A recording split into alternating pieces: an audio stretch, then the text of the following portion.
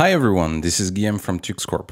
Today we are going to host a website in a S3 bucket with CloudFlare to act as a CDN, DNS, reverse proxy, and SSL certificate provider. With S3 buckets, you can host file, but you can also activate the static website function to host a website as long as you have only static files, like HTML, CSS, and images.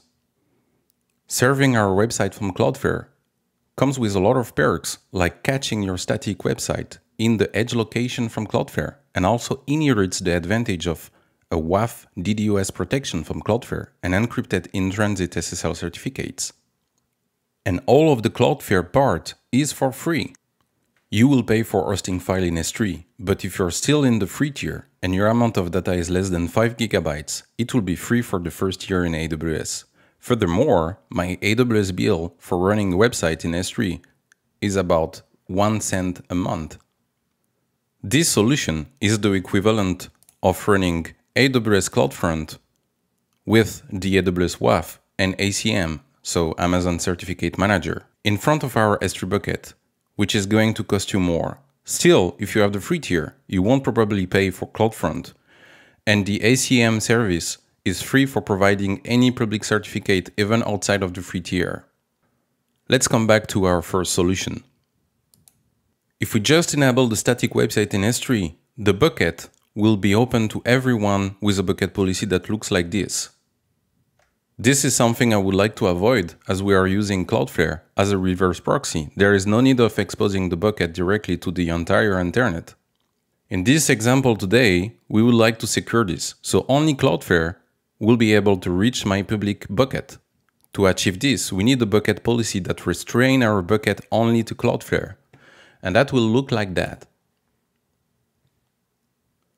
As you can see here, there is a condition that only the IP address from CloudFlare will be able to access our bucket. You can find this IP public range from CloudFlare on their website directly. Here's the web page where you can find this IP range. As this IP could potentially change over time, we are going to create an AWS Lambda function to pull these IPs from the CloudFlare API and then generate a bucket policy to push it to our S3 bucket. This way, we will run it one time from our Lambda. But to run this Lambda function in an automated manner, we will create a rule in EventBridge to run it once a day. So if there is any new IP from CloudFlare, it's going to be added to our bucket policy automatically once a day. The Lambda that we are going to use in our case will look like this. The first part of the Lambda function is going to reach to the CloudFlare API in order to get the IPv4 and v6 CIDR blocks that we've seen before. The second part of the Lambda function is going to create the bucket policy and push it to S3 and our bucket policy. So in order to achieve this, we need to have our domain name in CloudFlare website. Your domain name needs to be served by CloudFlare. If you don't have a domain, you can register one directly from this section. If you have a domain which is not served by CloudFlare, you can add the site to CloudFlare in here. Then, in your current registrar, you need to point the name server to the ones that CloudFlare will provide. It might take a few minutes for the domain to be imported in CloudFlare. Once your domain is ready in CloudFlare, we can add to AWS console. Go to S3 by typing S3 in the AWS console.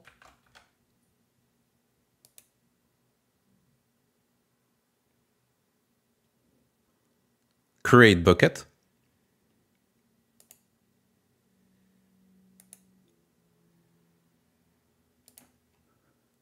You should name your bucket as your domain is going to look at the end. So for me, it's going to be choose the AWS region of your choice. Then disable block public access settings for this bucket, as the bucket is going to be public.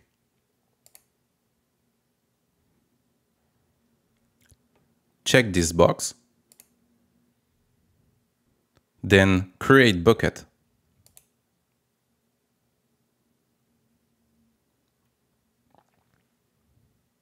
Look for the bucket that you just created. Click on your bucket name.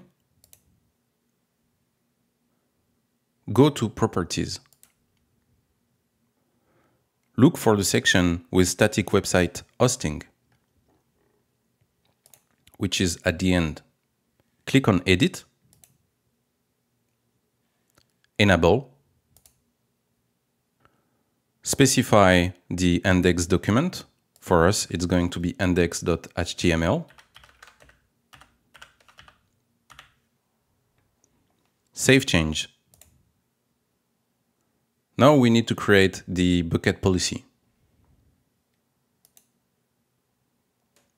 For now, we are not going to use the Lambda yet and check if our S3 bucket is working with the static website enabled.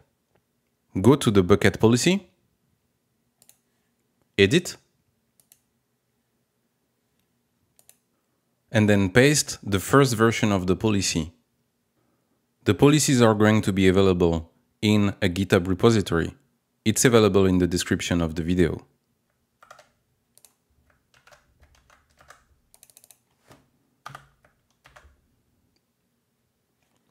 Save changes.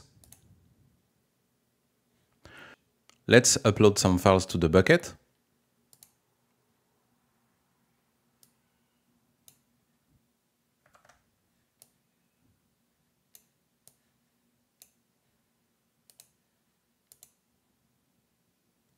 Then upload.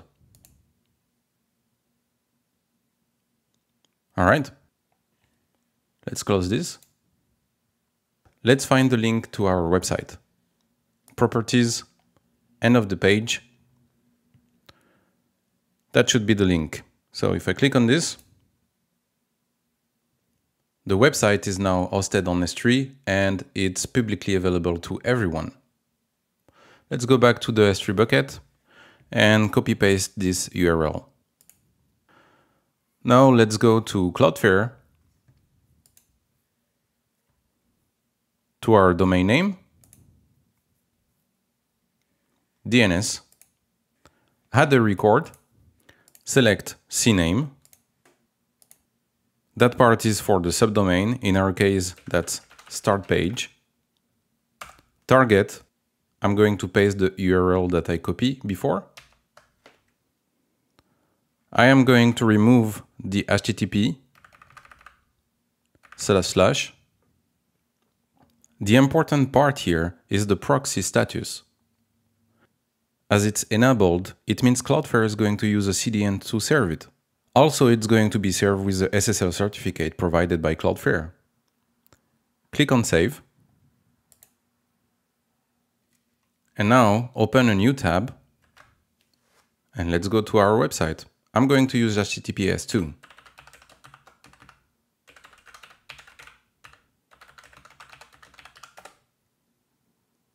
That's it. Our website is hosted by CloudFlare. And as you can see here, HTTPS is working. The connection is secure. The certificate is valid. And the certificate is provided by CloudFlare. If I go back to the S3 console, I can see the bucket is still available to everyone outside of my URL, served by CloudFlare.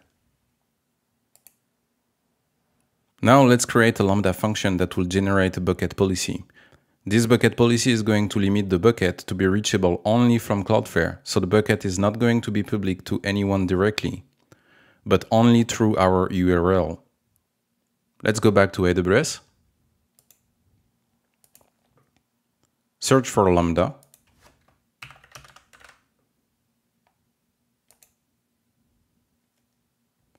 Let's create a function.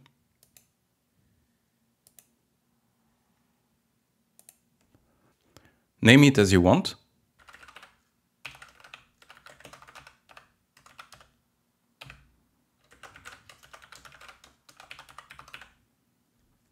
I'm going to select the runtime of Python.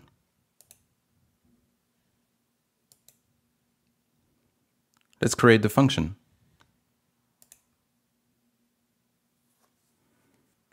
We are going to copy paste our function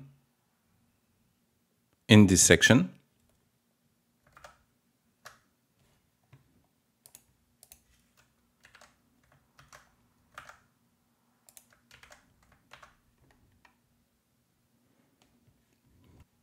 Click on deploy. As you can see here, I'm using an environment variable.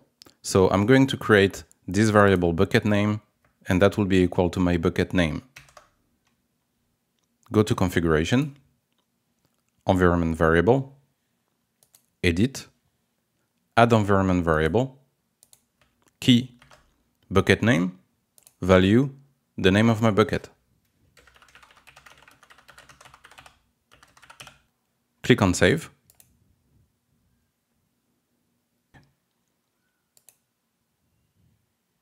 Test. Name it as you want. Click on save.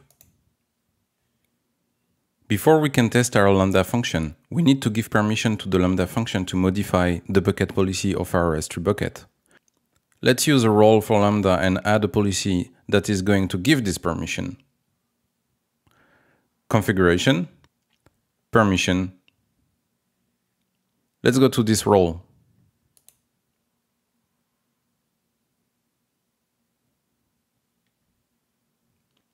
We need to create the policy. Let's go to policies in another tab. Create policy. Choose a service. S3. Let's go in permission management. Put bucket policy.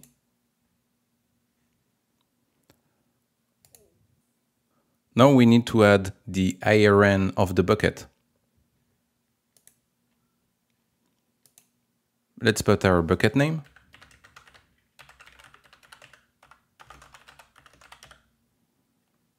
Add. Click on next. Next. We need to name our policy.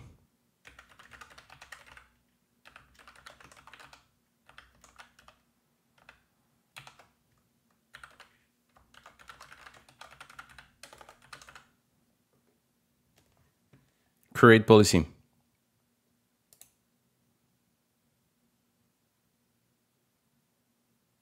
Now let's go back to our role. We need to add the permissions. Attach policy. You should try to refresh the page. Sometime it might not be there. Let's search for our policy.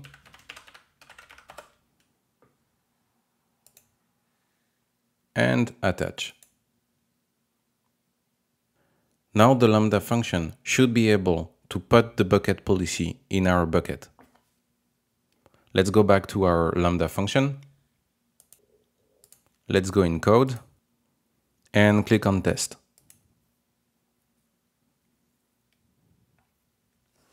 Looks like it works. Let's go to the S3 bucket so we can see if the policy has changed.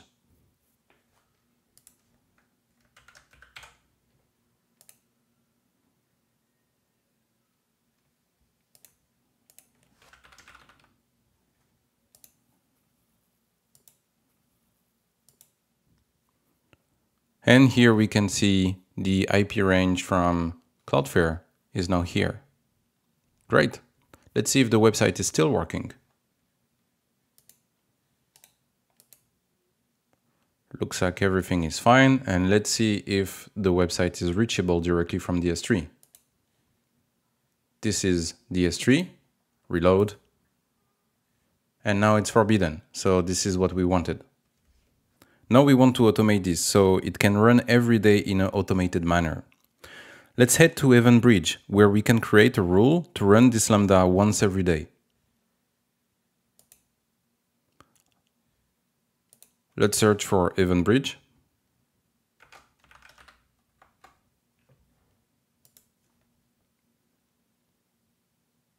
Let's go in rules. Create rule. Name it as you want.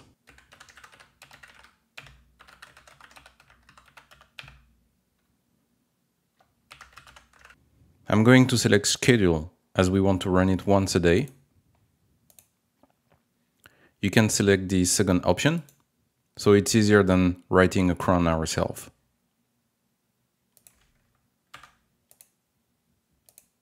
Doing this way, EventBridge is going to run it once a day. To confirm it's working, I'm going to run it every minute and modify the S3 bucket policy to see if the EventBridge rule is working. You should select day here, not minute, as for me it's just a test. I'm going to select our Lambda function now.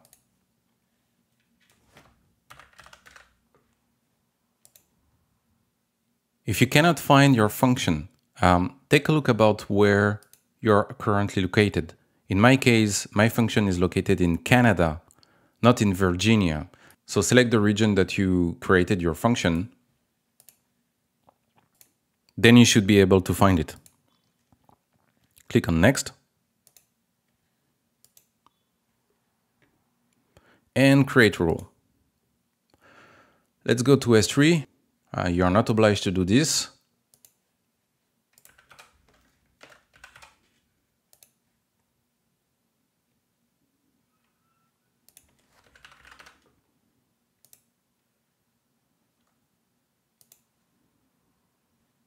I'm going to modify the S3 policy and wait a few minutes to see if the EventBridge is currently working.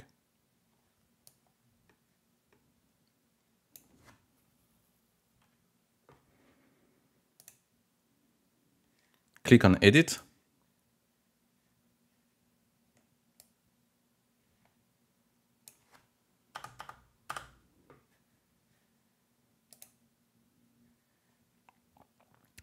Now let's wait a few minutes to see if the full IP range of CloudFlare is coming back in my policy. A few moments later.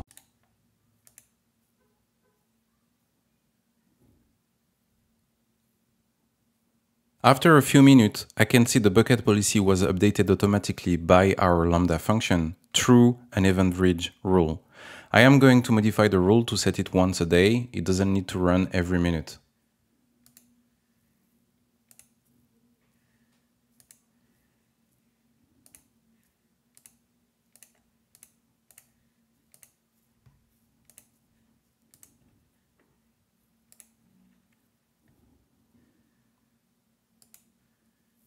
Together, we have achieved to create a static website in a S3 bucket. It's now served by CloudFlare, and only CloudFlare can reach the static website.